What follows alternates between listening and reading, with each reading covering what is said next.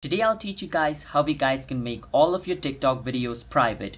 Now it's pretty simple. If you want to make all of your TikTok videos private, it basically means you need to create your account or convert your account into a private account. So how you guys can do that is open TikTok and click on your profile at the bottom right. Once you do that, you need to click on the three lines at the top right. Go on versus settings and privacy. And inside settings and privacy, the second option privacy, click on it and make sure where it says private account, it is turned on.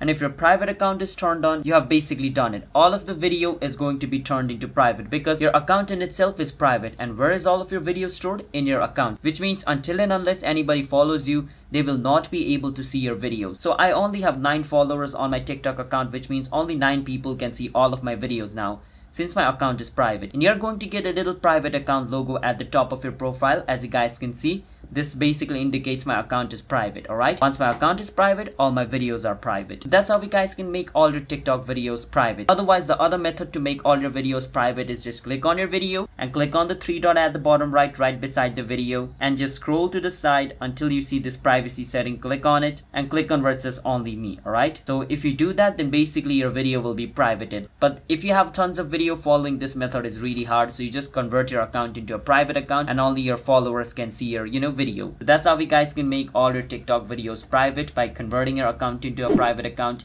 Hit the subscribe to our channel how to guide. I'll see you guys next time.